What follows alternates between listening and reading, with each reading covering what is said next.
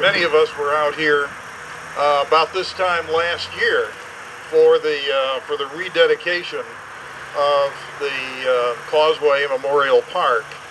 And if you may recall, it was unseasonably warm and beautiful and sunny. And I went back and I looked at the very first meeting that was held here to dedicate this park back in 1934 on November 11th. And it said in the Chronicle that that day was unseasonably warm and sunny. And so here we are today. Take a look. This is absolutely gorgeous and unseasonably warm. And many of you know Lupe Alvear, and Lupe was saying, I spoke last year, and he said, you brought all this warm weather. We're going to have you come back every year because you bring the sunshine and the warmth. And I have to say that that's really not true, Lupe. This is clear evidence, I think, that God just loves veterans.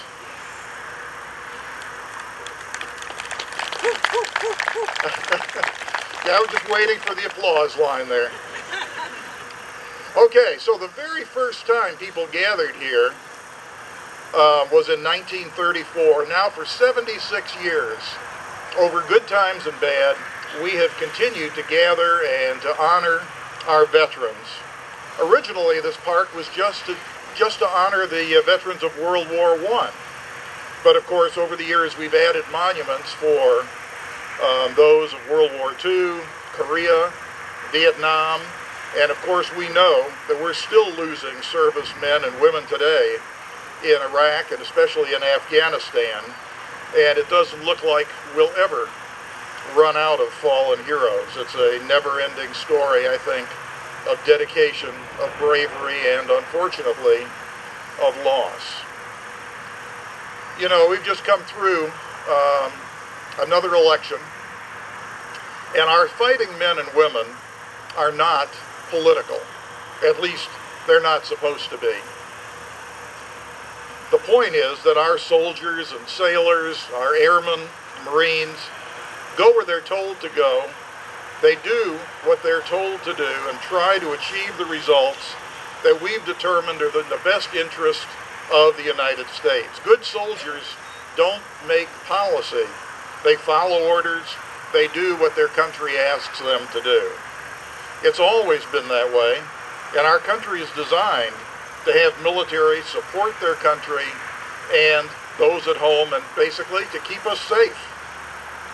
When I was in Vietnam in 1968, the country was rife with corruption, indecision, I would say lack of will, really.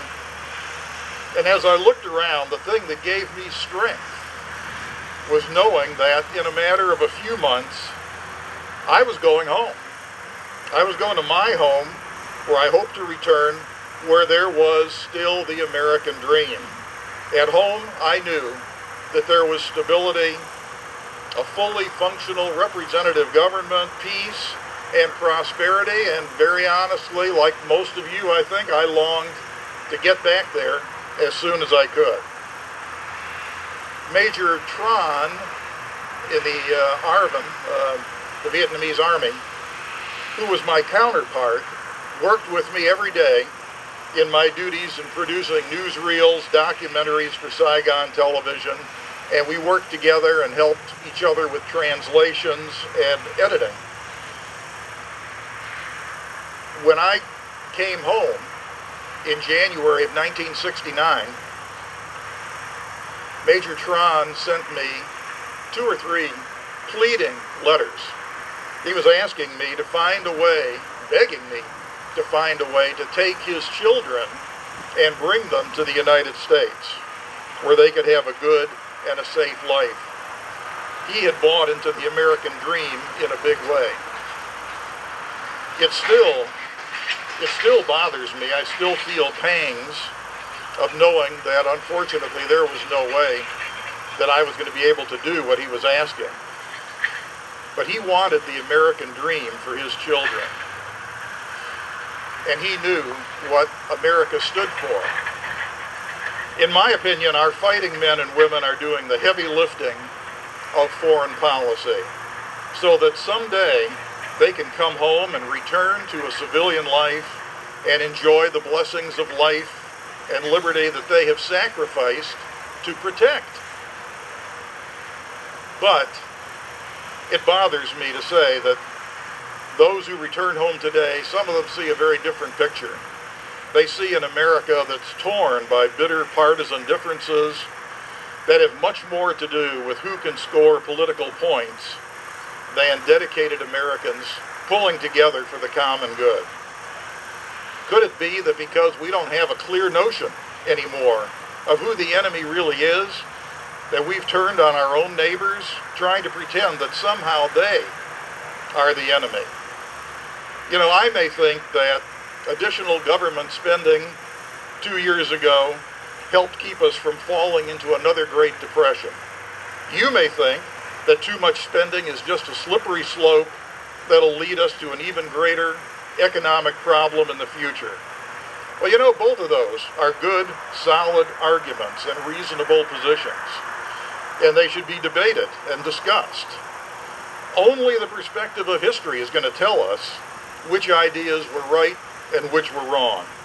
Holding a different opinion, though, doesn't make us enemies. Hopefully, we all want what's best for our country. We just have some different ideas about how to get there.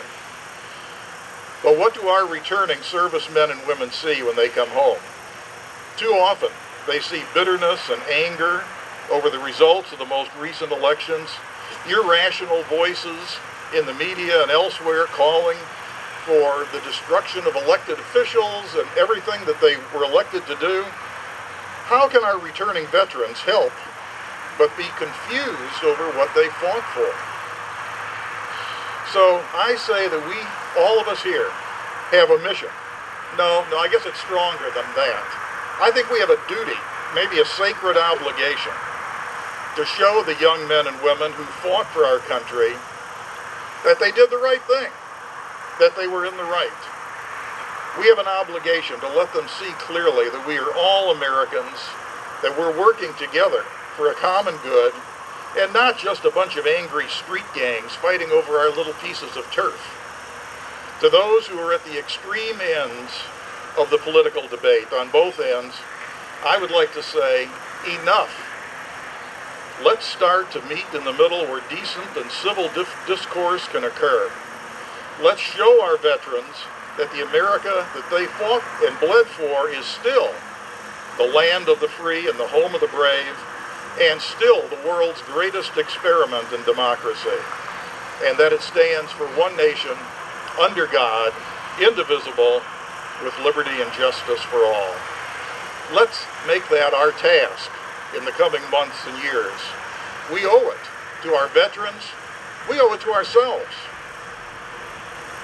Thank you for sharing this time with me and with each other. And I would ask you to God bless our fighting men and women, and God bless the United States of America.